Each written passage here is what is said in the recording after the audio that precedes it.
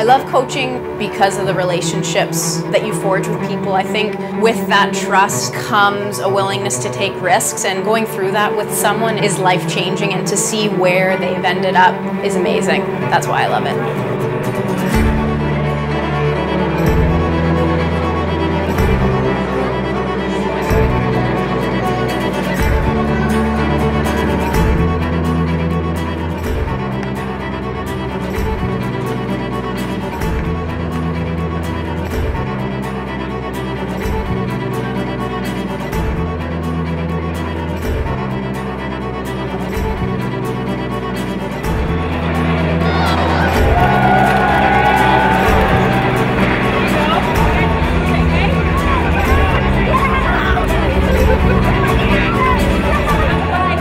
Anything that you would call a sacrifice, I don't consider them sacrifices. I want to be excellent. I think I owe it to my players to be excellent. And so for Marks to be investing in coaching development, I think it shows tremendous potential in sustaining what we've done. So, I mean, more than anything, I've got to say it's gratitude, because it's the lifeblood that's going to allow us to continue to do this.